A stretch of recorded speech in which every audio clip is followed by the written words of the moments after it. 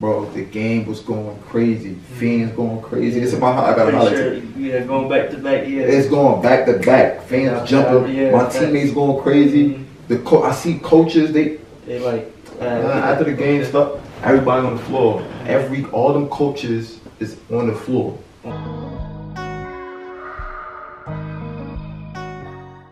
I ended up going to prep school. Prep school for like post-grad year? Post-grad.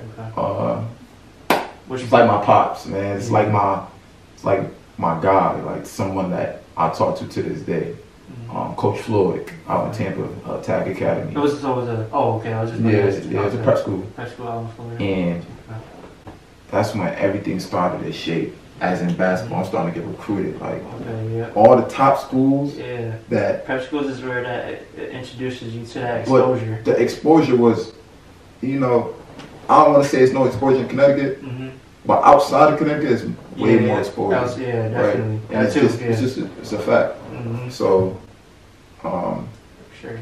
Because I know, not to interrupt, but I went to same time as more with EJ, so like. Oh yeah, that's my guy. EJ's my guy. Yeah. EJ will tell you. Yeah. EJ will tell you the work I was putting in at the YMCA when he was young and a pudgy kid. Yeah. EJ will tell you. Yeah.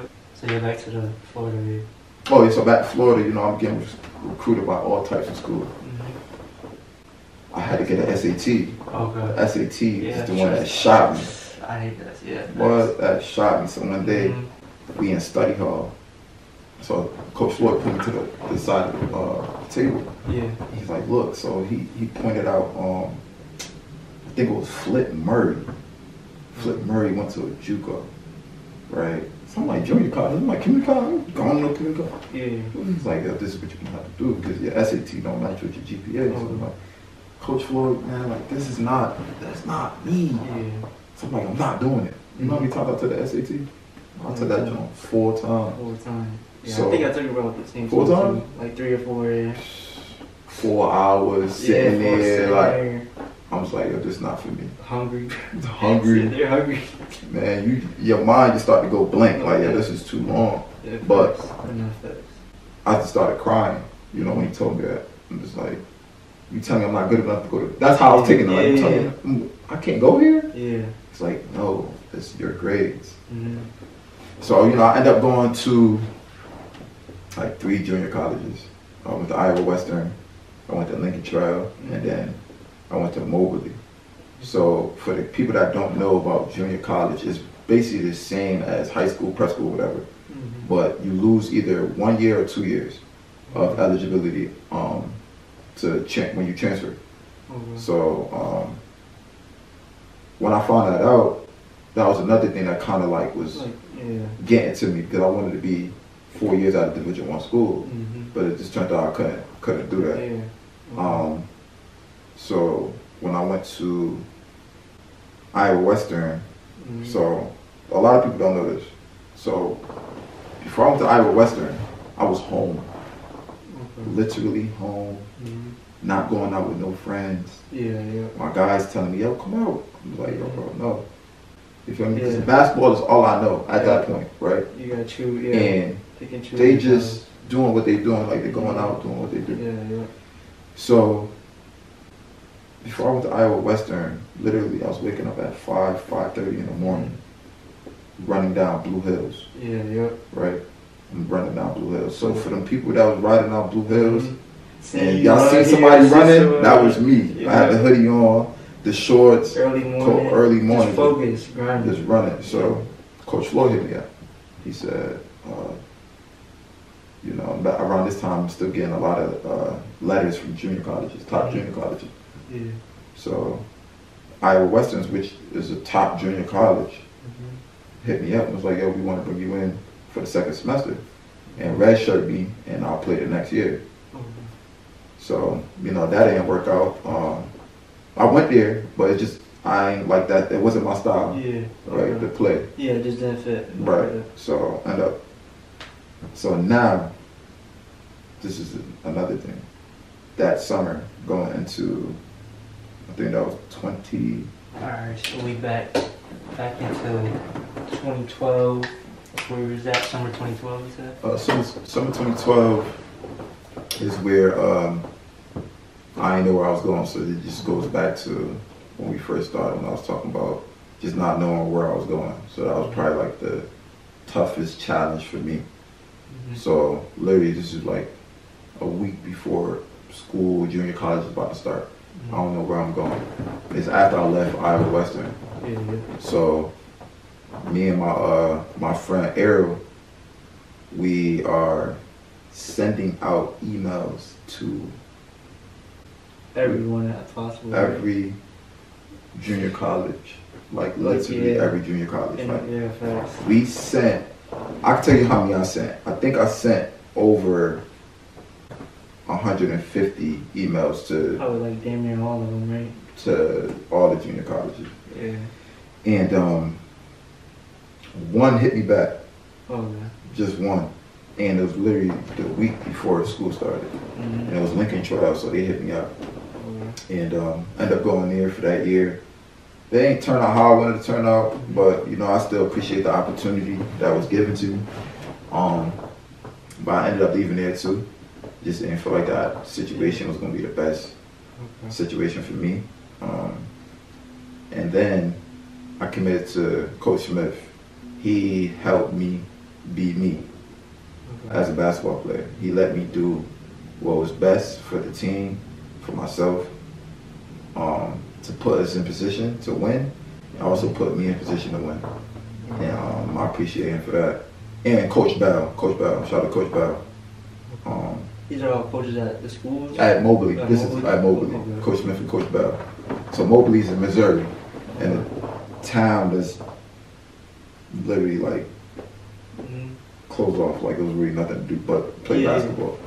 How was it, now real quick before we get to the next part, how was it for like, you know, you going to all these different schools, you just hard for a kid, you know, going to all these different schools, different places, different towns, like how was that for you, like transitioning different places? Transition was, you gotta think, at that time I'm just thinking basketball. Like, I just want to play, it don't matter, I just want to play. Like, so, you know, like I think about it later on, like, yo, like I really had these opportunities to do this.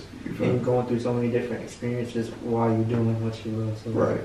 Yeah. So, you know, I got to Mobley, and from there, all them schools that was recruiting me when I was in prep school came all back. So they all came back. So it's probably what, 2 years, 3 years later, they came all right back.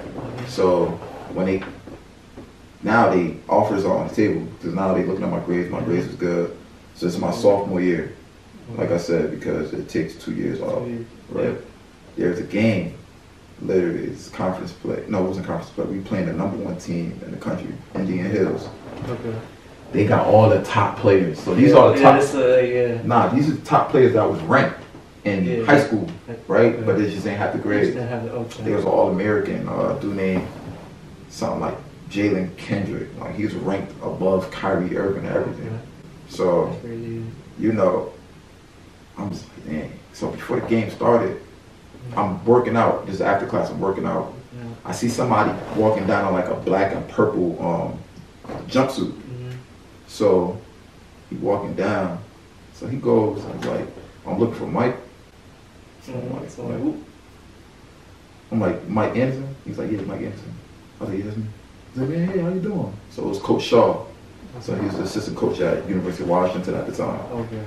And this is crazy. Like everything just comes like goes in the circle, full circle. I kid you not. When I was in prep school, it was all like all my teammates and Jameer. This is when IT Isaiah Thomas was playing for Washington. He was playing like Oregon or something like that. And I'm just looking at the school and I'm looking at the games on ESPN. I'm just like, damn, that's a good school. But my dream school is Michigan State. But I was like, yo, I could play at that school. But this is in my head then. I didn't say it to them though. I just said it to myself. So it's just crazy that, you know, Coach Shaw came and introduced himself. So let me just skip. So the game started. Bro, literally, it's probably like 35 or 40 coaches in here. So I had 0 points in the first half. 0. I think I'm just doing too much. Like, it's probably going on. I'm just like, yo, let me just relax. Literally, second half start, I scored 15 points in a row. Yeah. Bro, the game was going crazy. Fans going crazy. It's about how I got highlights. Yeah, going back to back. Yeah. It's going back to back. Fans jumping. My teammates going crazy. I see coaches. They like after the game stuff. Everybody on the floor. All them coaches is on the floor. They trying to. They all trying to talk. They all trying to talk to you. I'm just like, yo, this is a lot. Like I can't really fathom what's really going on. A whole bunch going on. Right. Yeah, so you know, I'm getting offers, I'm getting calls. So now this is the stressful part. I'm dealing with this by myself. I don't got no father figure around. So I'm just like, man, I don't know what to do. Like this is a lot. Letters coming in and I'm getting calls back to back to back to back. So I'm like, yo, sometimes bro, I wasn't even texting back. I couldn't pick up every call. So now I'm just like, all right, what I'm going to do? I gotta come up with top 5, top something. So literally, I was supposed to take a visit to South Florida. Coach Heath was there, and Washington called. So Washington called, and he was like, "Why don't you come take a visit? Like, come take a visit." And, you know, I don't want to burn no bad bridge, but I should have talked to the coach at South Florida, like, tell him I wasn't coming. It was going to be unofficial anyways. So I ended up going to Washington. You know, Coach Romar, shout out to Coach Romar. Love Coach Romar. That's like my people's, you know, Coach Chills. They wanted me to commit on the spot. On the spot, like, yo, come in. Like, this is it. Yeah, facts. They produce pros every year, all guards. So I'm like, yo, I could be that. That could be me. Definitely. You know, I ended up committing to Washington. Me and my brother Splash, we in the room. So I'm like, man, I'm about to commit to Washington. So I called Coach Romar, and I was like, come to Washington. Okay. He was, man, he was hype. He was hype. So mind you, this is crazy now. Amongst that, right, there were 3 players they were looking at. Well, 2 other players. It was I think it was the last scholarship. It was Aaron Gordon and Zach LaVine. So now I'm looking at reports like, so now there's more motivation. I'm seeing reports like, oh, they went with the JUCO kid, because they don't usually they don't really go JUCO. Them type of schools don't really go JUCO.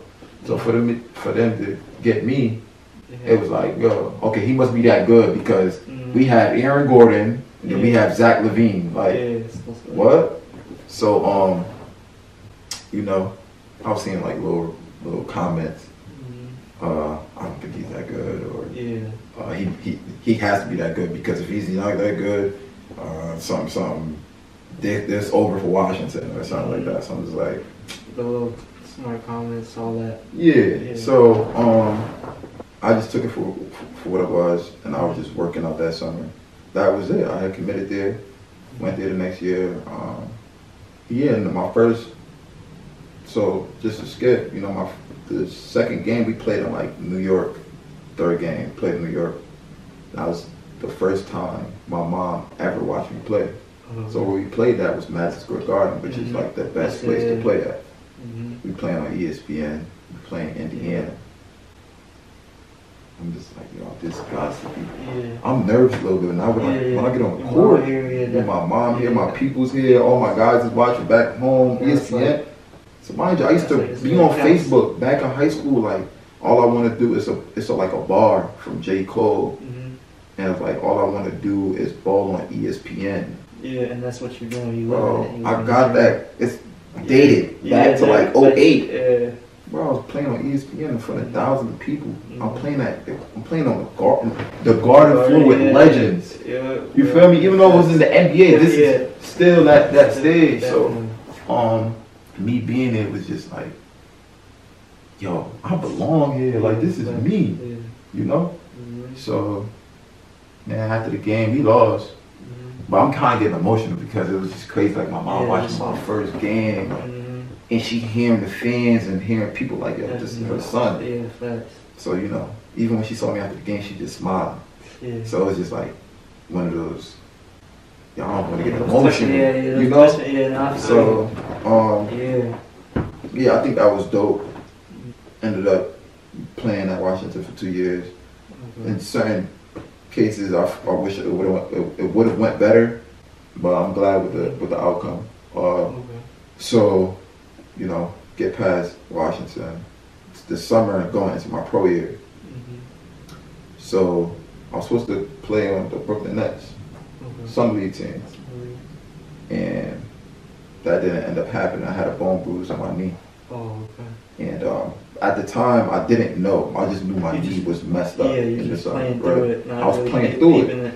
So in the summer, I tried to play in a pro game, and I just couldn't play. I couldn't beat him. Hartford pro game. So my left knee, I just first injury ever, bro. Like, and it's crazy. It happened at the time where my whole life could change, right? So fast forward, it's probably like August, September. Now, the G League, my agent has hit me up like, yo, you want to do the G League? So, Sean Kemp, his son, Sean Kemp Jr. hit me up. Was like, yo, the coach for the Philadelphia 76ers G League team want you to come work out, do a tryout. And mind you, they had the 3rd pick in the draft. And I hit up the coach and was just like, I can't go. I can't make it.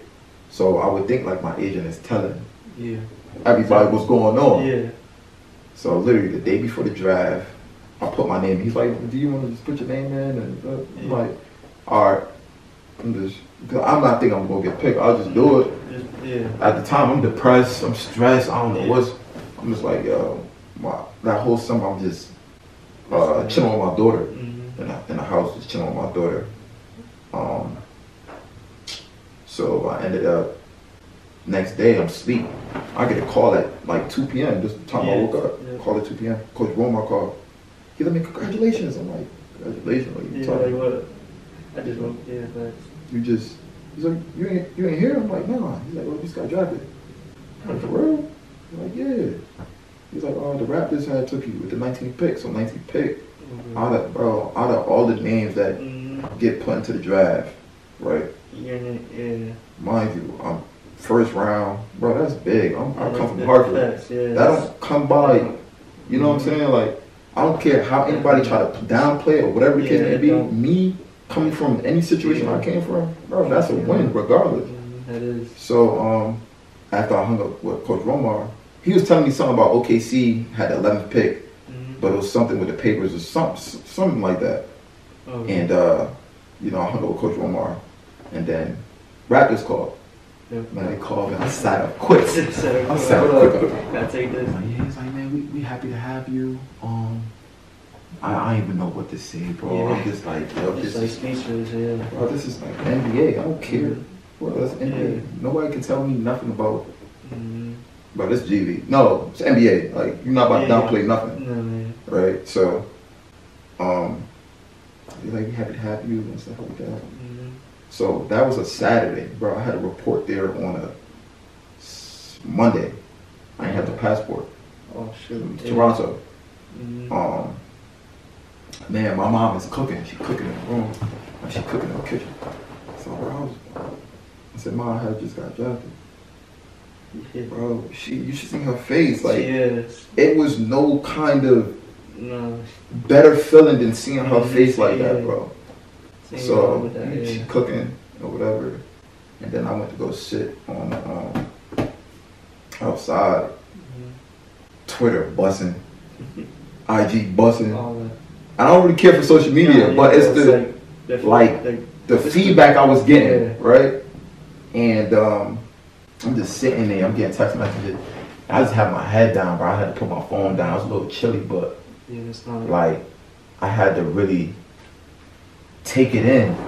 Like, if this is, bro, I'm really that close to being where I'm supposed to be, bro.